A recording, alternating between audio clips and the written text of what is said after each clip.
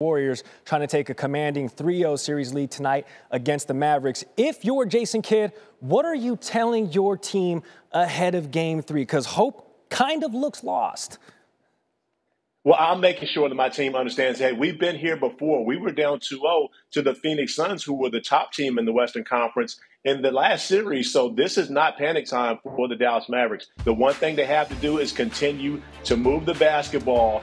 Don't die by the three like they did in Game 2. They shot the ball extremely well in the first half, and they relied on that three in the second half, and it wasn't there for them. So make sure they get the job done offensively, spacing the floor, allowing Luka Doncic to get to his spots, find his teammates, but also defensively go back to being one of the best defensive teams that they've been since the year turned 2022. And maybe some of that home cooking will help the Mavericks a little bit as we look forward to Game 3 tonight. That's Cory Alexander.